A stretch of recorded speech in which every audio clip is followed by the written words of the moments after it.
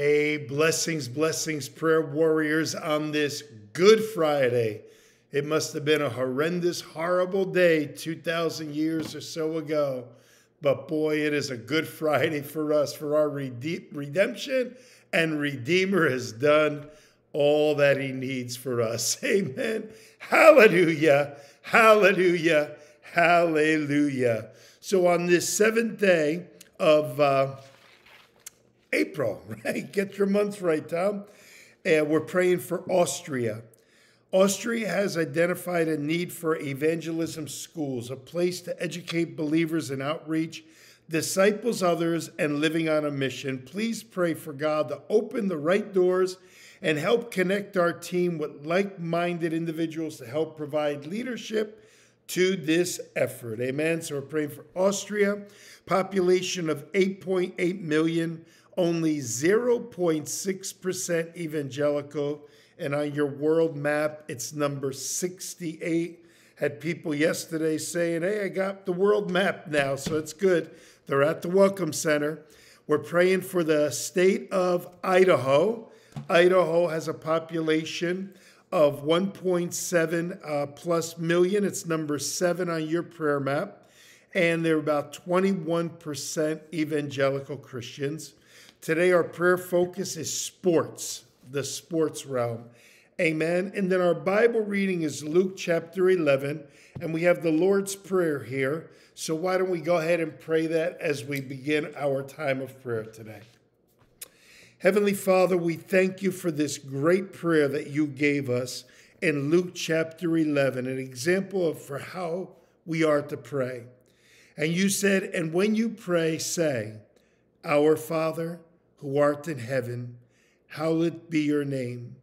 Your kingdom come, your will be done, on earth as it is in heaven.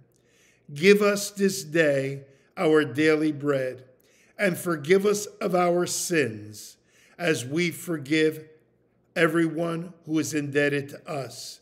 And do not lead us into temptation, but deliver us from the evil one.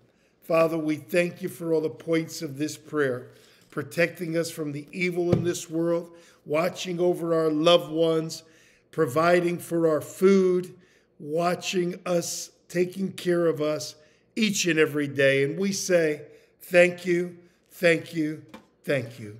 Father, on this Good Friday, we lift up to you today the men's breakfast this morning at 8 a.m., and then our Good Friday communion service at 7 p.m. And we just thank you for your blessings upon both.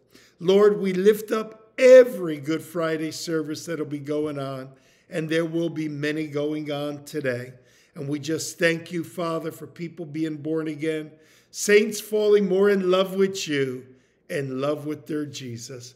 Hallelujah, hallelujah, hallelujah.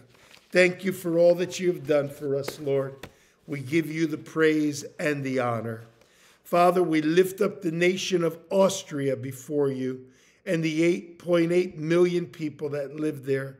So few evangelical Christians, Lord. We pray for them, and we pray for this work there that wants to develop evangelism schools so that they can send them out to disciple others. We pray that you give them the wisdom, the strength, and every need be met spiritually, mentally, physically, socially, and financially. And we thank you for that. Today, Lord, we lift up the nation of Idaho, the state of Idaho before you. And we pray for this state in our United States of America.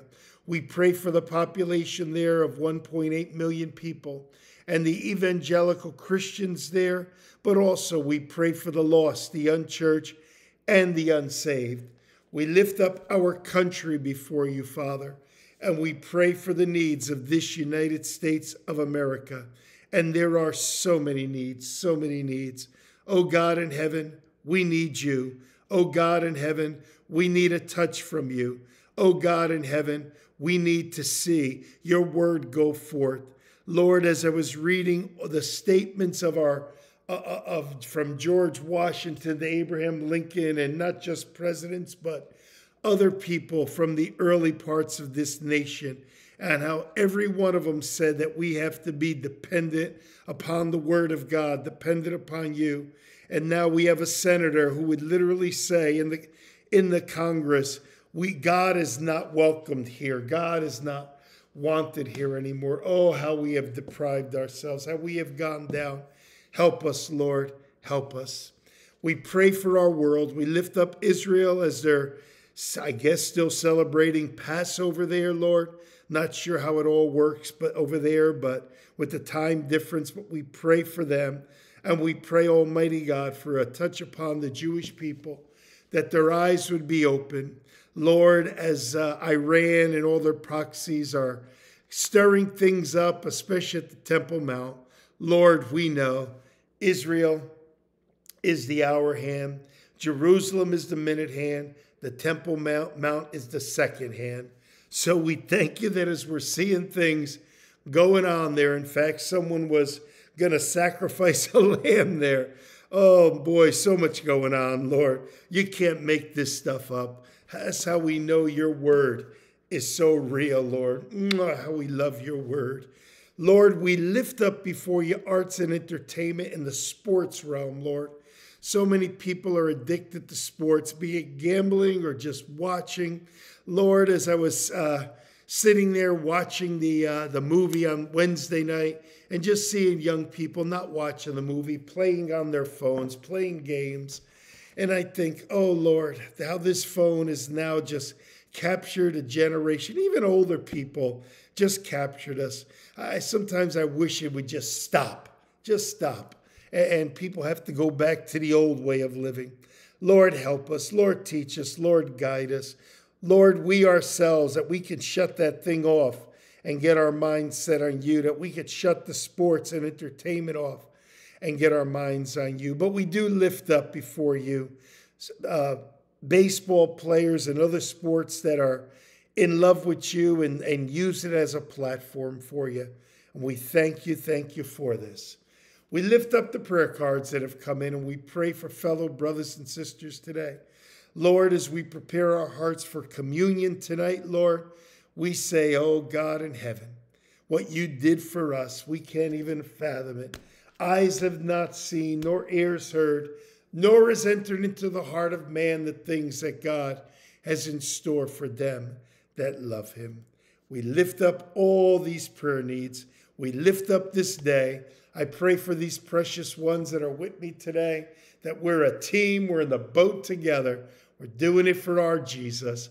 Bless them, I pray. Bless their families. If any of their children are going astray, or even their grandchildren, that the right people at the right time will come across their path. I pray this in Jesus' name. Amen and amen. God is good. Thank you for joining me this morning, this afternoon, or this evening. I hope you can make it tonight. Good Friday is always a very, very special service, very precious in the sight of the Lord. It's precious to us. Amen. God bless you. Have a great day. See you this morning at breakfast, or see you tonight. God bless.